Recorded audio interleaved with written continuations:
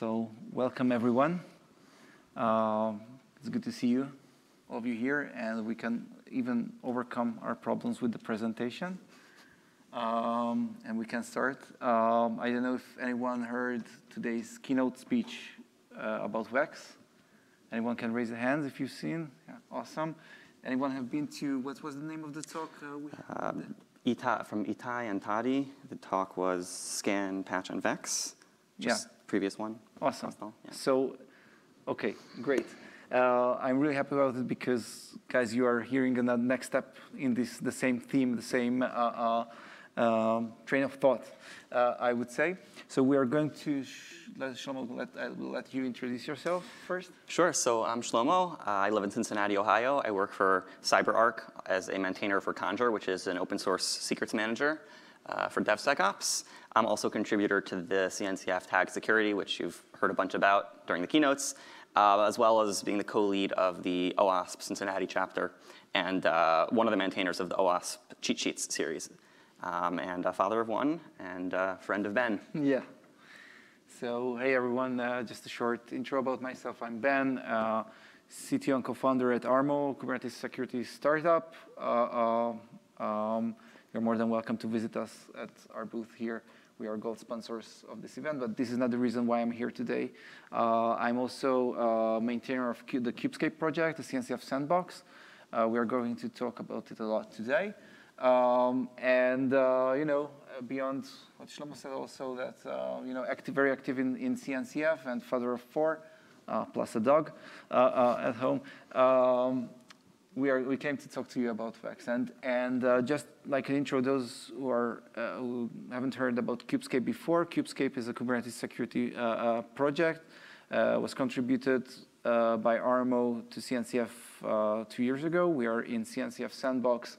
And we are going for incubation this year. We applied for TOC, and we are doing scannings, security scans around your clusters. We are using, we are tapping into eBPF streams, which we are going to talk about a little later today. We're also there to do runtime detections on security events inside your cluster. So this is a very cool security project you should look on. So I'm going to talk to you about what is the agenda for us today. We'll go through about SBOMs and VEX. I hope that I will be able to run through it because I guess most of you already heard a lot about it these days. And then we'll go into interesting parts, okay, of where VEXs are coming from and how we can be more active to generate meaningful VEX documents using Kubescape. And then Shlomo is going to take over, and we'll talk about how he and myself turned into this cool Kubescape feature into GitHub Action, which you can use in your projects, in your environment, and easily generate meaningful VEX documents based on your workload behavior. So, you know, as we see today, and you know, we are here at Cloud Native Security Con, a lot of discussions were about, you know, the way that modern softwares are constructed, and there is no question about it that even not just in open source projects, but in the general industry, all the software products are containing a ton of open source input. We are building softwares the way originally I'm from electrical engineering, not from software, and I use always to try to use these electrical engineering ideas when I explain software. And when we are looking at software components, we can tell them it's like ICs, like integrated circuits that dedicated to solve a specific problem. And also in software, we are using all these open source projects and components to build even closed source environment. And sometimes we get lost of actually what we are using in our environment. And this is a major problem. So SBOM is here SBOMs are here to mitigate this. SBOMs are here to say, when I'm doing a software product, actually what is the parts that are inside that software product, what I've used during making that sausage. So if really, we are talking about software and software is the sausage, okay, that's what are the ingredients of that sausage is actually the SBOM. So the way there are multiple reasons, okay, look why SBOM is useful. In general, it's a good idea to know what you're actually using, right? But if you are a software vendor, one of the major use cases of SBOM is to understand what are your exposure to vulnerabilities in your environment. And the way SBOM is used to help you with that is simply taking all the software packages in their current versions, and they are cross-queried against vulnerability databases. So if a vulnerability database is looking like in a way that every record says that there is a software component in a very specific version, and there is a vulnerability inside that, and every record looks like that, and the SBOM is just like an enumeration of all your software packages, then it's really clear for how you can cross-query it and build a list of all the vulnerabilities that are affecting your environment. And this is actually what static scanners are doing. So when you are using Trivy, you're using Gripe, you're using other commercial products, what they're essentially doing is that if you're not coming with your own SBOM, but you're coming with your software product, they create the list of the SBOM they think you have, and then they are cross-querying it against vulnerability databases and creating a list of vulnerable things in your environment. So the problem with that is in general, the idea is that this is a very, very good thing to do, and we, all the industry started to go down this road. But as it turned out, that today we created, I'm sorry to say this, a beast. We created a beast we cannot manage because today everyone who is involved in any kind of security compliance framework and need to do security compliance, I would SOC 2, ISO, PCI DSS, you're required to manage in your environment all the vulnerabilities. And the way to do it is to implement it is actually like doing these scans, and you're getting the output of these scans, and you're like just no way you really can manage, not just automatically, but in general, you cannot manage thousands of vulnerabilities inside the live environment, and when every day you get new vulnerabilities outside.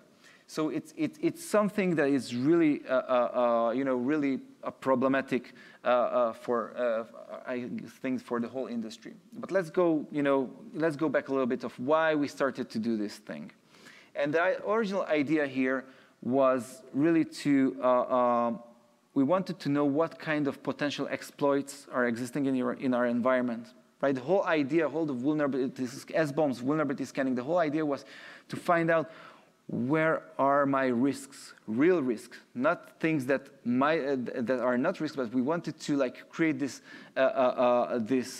system where we can understand that how an attacker can exploit something in our environment. And to tell the truth, vulnerabilities, especially vulnerabilities that are returned by the vulnerability scanners, are definitely not equal to exploitable things in your environment. So I don't want to go this deeper, but I think that all of you who are here, we are in a conference where people are coming from mostly from security background, and you understand that these two things are not the same. And when we do the researches, and I talked about this, we are overwhelmed. That look at these statistics that from stock images from these well-used, well-known projects are coming with hundreds, if not more, vulnerabilities out of the box, and these are the latest image releases. And the reason at Kubescape we started to do vulnerability scanning as part of all the Kubernetes security posture. And we saw that obviously this is something that is not manageable. And the idea was that how could we create a product, create an open source product where you can focus only on the vulnerabilities that are really meaningful you in your environment, or at least filter down to those that might be meaningful. And the general idea was this, that today there is a name for it. When we started, there was no professional name. We started to do what is called today a reachability analysis. Reachability analysis is a way to analyze actually the workload behavior in runtime and understand which vulnerabilities can be exploited really in that environment. Now, the way we implemented in Kubescape is that we started to use eBPF observability of what files and executables are touched inside the container during the runtime. And it enables us to cross-reference these files with the SBOM, we talked about it, and see which are the software packages that are loaded into the memory. And this way we could filter down the SBOM to those software packages that not just exist inside the container image, but used during the execution of the container image. And this enabled us to create this filtered SBOM, and we fed this filtered SBOM into the vulnerability scanner to cross-reference which of these software packages has vulnerabilities, and to get a short list of vulnerabilities, which is like more meaningful to us. The way we implemented it is we've used another great CNCF open source project called Inspector Gadget.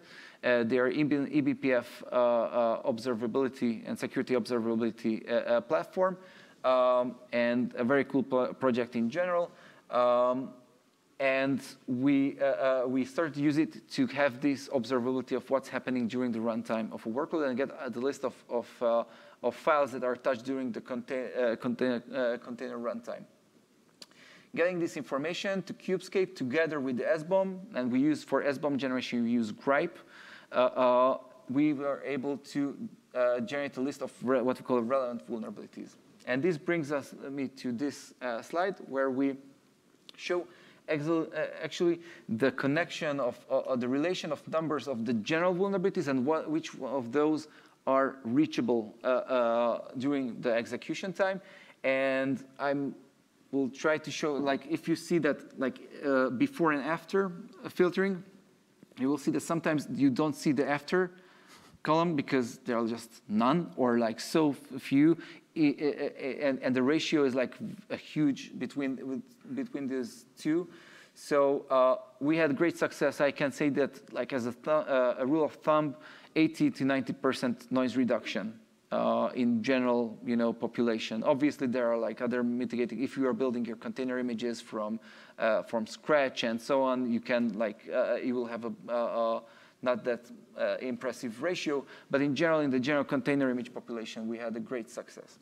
So let's a few words before we go to Shlomo about what is VEX, and you heard about it today, VEX. And I go back to this whole idea of sausages. So if the SBOM is the list of ingredients, VEX should be the list of all the how do you say allergens? Allergies that can happen to you. So all these caveats when you're talking, eating the sausage, and VEX is really a way to communicate vulnerabilities to users, those who want to use our software we are creating as open source maintainers or any other use cases, any other software producer can generate them. And the nice thing is not just that we can list the vulnerabilities, that we can amend to them a status. We can also say what's the effect of this vulnerability on the workload, on the software product, and we can say whether this affects the actual product and the exploitable. So the idea here is what happened with VEX is that we are still waiting pretty much for useful VEXs to be generated in general, but also from open source projects. And I'm telling you ahead of time, that one of the reasons we started departure on this journey with Shlomo is really to help also to open source projects to adopt meaningful VEX generation in a in a automatic and easy manner. So we started with at Kubescape. We added capability to generate VEX documents based on this runtime analysis. We started working somewhere around last September, October. It was released something around December to generate, based on this runtime eBPF analysis, generate meaningful VEX documents where not just all the vulnerabilities are listed, but we are telling you which vulnerabilities are affecting and loaded into the memory. So you can filter out easily those that are not interesting. So I'm going through very fastly on the installation of Kubescape. You have to install it as a Kubernetes operator. You have a Helm chart. You should go to Kubescape.io, and we'll see how you can easily install Kubescape in your cluster. And when you are in this example, you're applying a very simple deployment YAML and just querying the Open Vulnerability Exchange container Kubernetes CR to get the VEX document. After a while, it takes some time for us to analyze the workload behavior. But in general, this is it. You can just grab out of the JSON, how many vulnerabilities are affected, how many vulnerabilities are not affected really inside that environment. So together we are integrated it, tried it out with Trivy and Gripe.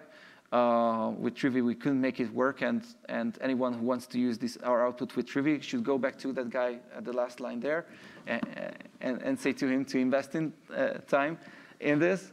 But to be frank, you can see that also Gripe is able to take in the VEX, and you can see that 338 vulnerabilities were ignored because VEX said that they are not affecting the actual execution. But to be frank, you can see here also a GitHub issue on Gripe. The VEX support is somewhat broken also in Gripe, so it's not just Trivy. It's not working for us right now. Gripe is not working as well. But we have a fix, and hopefully it's going to be merged really soon. Then I will go over to Shlomo. OK, thank you, Ben. OK, so now that we understand the importance of VEX and how annoying it is when it's not automated to have to generate it yourself, so let's see how we can automate the generation using this new GitHub Action that we created. So before we show a demo, let's talk about what the GitHub Action is going to need to do. So firstly, remember, since we're doing reachability analysis, we need to run your application to use eBPF to see what it's doing. So hopefully, you already have some sort of a test suite or something that runs your app through its paces. So we want the action to do is handle creating the environment with Kubescape running so that you can then run your tests. We can watch what's going on and then generate the VEX and give that to you as an artifact.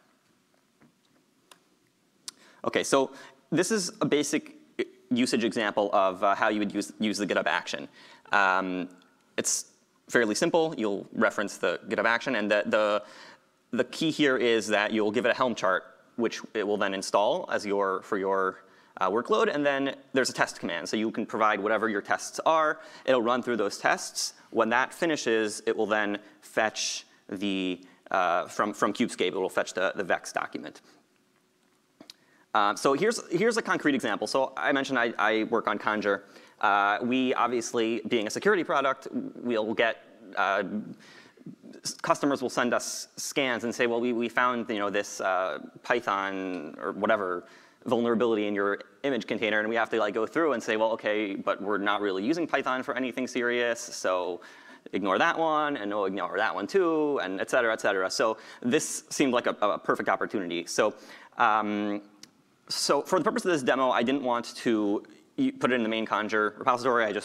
To keep it separate, I just created a separate repository. And what I do is I'm pulling in the Conjur Helm chart, and here's the relevant section of the workflow file. So I'm giving it the Helm chart path, which is in this case local. It could be standard URL. And then I'm giving it the test command, which is in the repository, which I'll show in a second, which just runs it through its paces. And then after that, it'll export the file. I also mentioned there's a couple of optional parameters here. There's the install timeout and namespace. The namespace is just it could generate its own namespace, but it's going to use a specific namespace so that my test command can know where to find it. And the install timeout is just saying if the Helm installation doesn't finish in 120 seconds, just kill it. Okay, so I'm not going to show you the whole test script, but here's the basics. It's basically I'm just running through the paces of basic Conjure, I have a bash script that creates an account, stores some secrets, et cetera. You could also, I tested this with running a loop in bash to do a little bit of stress testing with HTTP queries, all sorts of things you can do. And once, when I'm making this production ready, what I'll actually do here is run my full suite of end-to-end tests. But this is for the purpose of this, I wanted something that ran quickly so I could iterate on it quickly. So, and then when that test script completes, the GitHub Action will tap Kubescape to pull the VEX. Okay, so let's look at the results of it running. So the action took about 4 minutes, and it created an artifact called VEX documents in GitHub Actions. That's at the bottom there, and it's a zip file. If you open it up, you'll see there's 4 VEX JSON files. So each one is for each container that was running. So you can download these. You can open them, which we'll show soon. But there's another easy way to just get a basic, quick overview. If you look in the logs, we have it that it'll log the number of issues affected and not affected. Or you can use gripe like we mentioned earlier. So now with gripe, gripe is kind of the way we would, gripe or Trivy, this is kind of the way we envision that you would use this. It took a little bit of tweaking to work, as Ben mentioned. There's a bit of a bug going on with the PURL stuff, which again, that's issue 1836 if you want to track that. But with some tweaking, we're able to get this to work, and hopefully it'll be smoother by the time you all get your hands on it. But this is the result. You can see it's ignoring 245 issues, which is a huge win. Okay, so with minimal effort, we've shown how you can generate VEX documents for your project using an automated GitHub action using your existing automated test suite. And that is a huge win. I know it is for our project, and I'm sure it is for many others. So here's my call to action to you. Look at your projects and see how VEX can help you to streamline prioritizing vulnerabilities that are actually a risk and not just have this massive pile of vulnerabilities that are completely irrelevant. See how generating this VEX document automatically in your pipeline can reduce the load of irrelevant false positives in your vulnerability scans. And if you have, as you all do, have scan results, have it filter, and you'll see how that can allow you to focus on what's actually important. And second of all, if you think this GitHub action is cool, it's obviously still under development. Come contribute.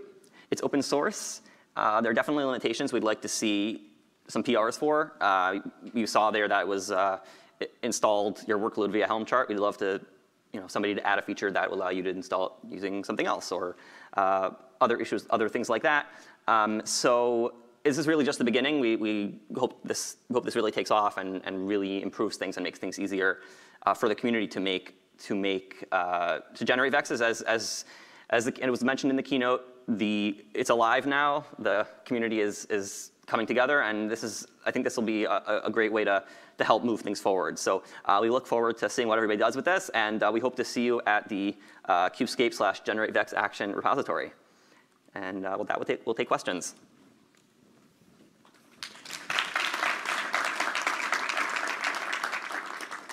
Yep.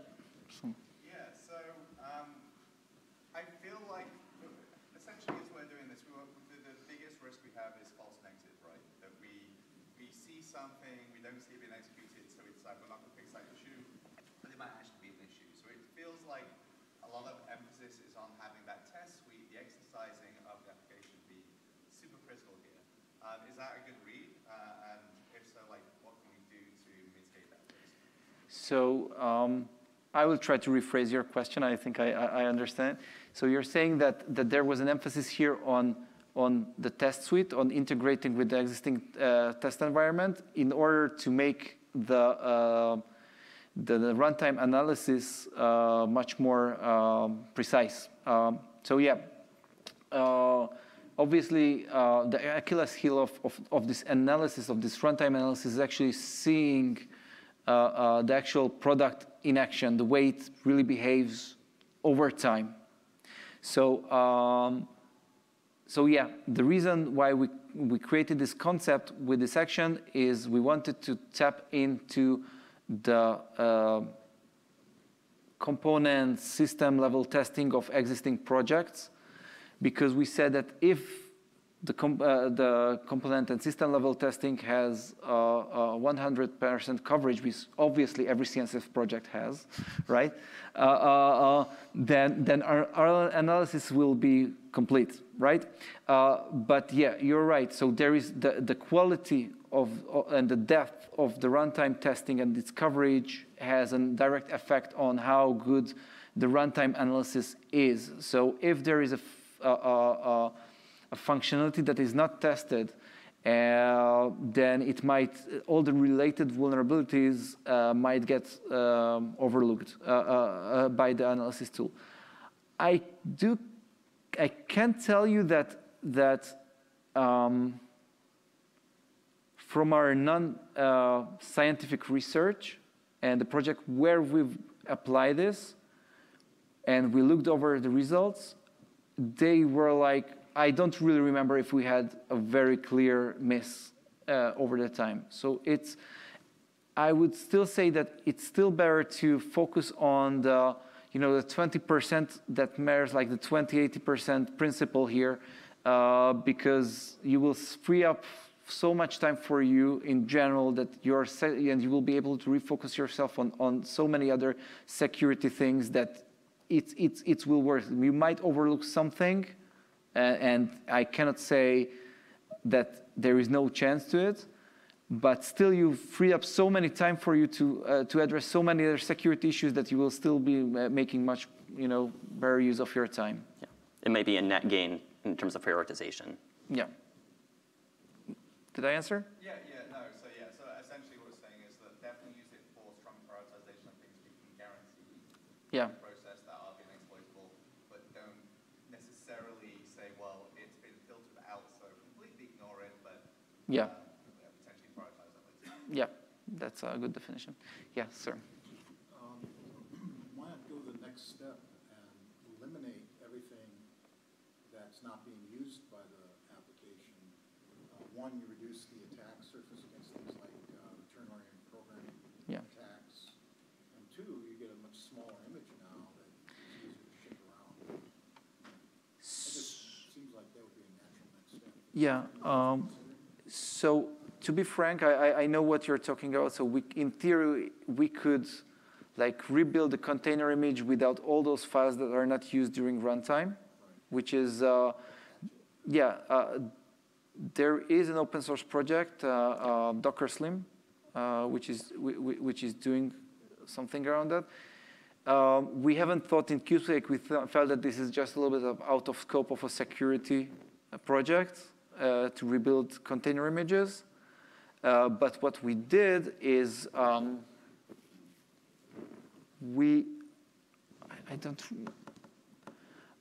don't remember the name. So there is another open source project called Kubescape, yeah, that we can input, our output can be channeled into Kubescape, and it can rebuild the image based on the runtime information we collected. So we didn't want to solve this specific issue, but we are offering another open source tool we are interfacing with and give it the information it needs to do. So Kubescape can take VEX and do Not VEX. I don't remember the exact. I can give me like after the talk if you're very interested. I will look up what's the format it takes. And Docker Slim is another. No, it's not as far as I know. It does its own reachability analysis. Last I checked. I think it's called Slim Toolkit now. Slim, yeah, it might be. There's a slightly larger risk with we're actually removing things because if in your case where something's missed, you might break it. But yeah, Slim Toolkit is definitely worth looking at. Slim Toolkit is I believe it's Slim. Slim. SLIM. And it's like slim.ai is the company behind it, I think. Yeah. Yeah. Any other questions? Yep.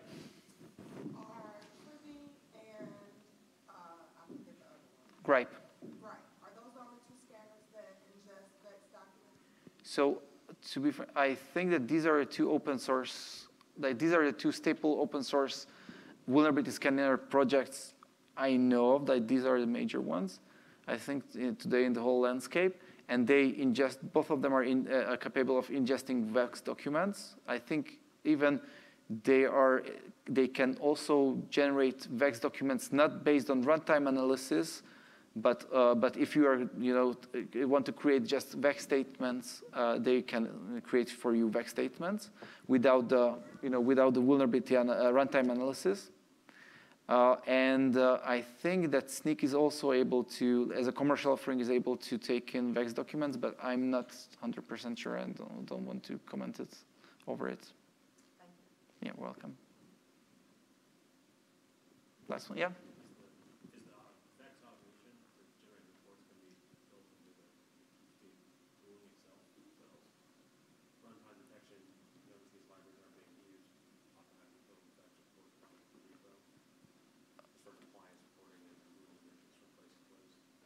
I'm not sure I got the question. The ability is currently the workflow tests on a kind cluster, but actually why not run it consistently operationally and then generate the VEX reports?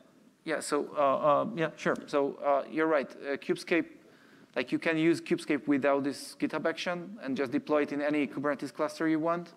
And if you're enabling, we have since we consider VEX still as a I would say experimental data and feature. Therefore, it's sitting under feature flag. So when you're installing Kubescape operator, you have to tell it to install the VEX generation component. But then it automatically generates. And it also, the nice part is that, and it relates to the question of the gentleman in the last row, that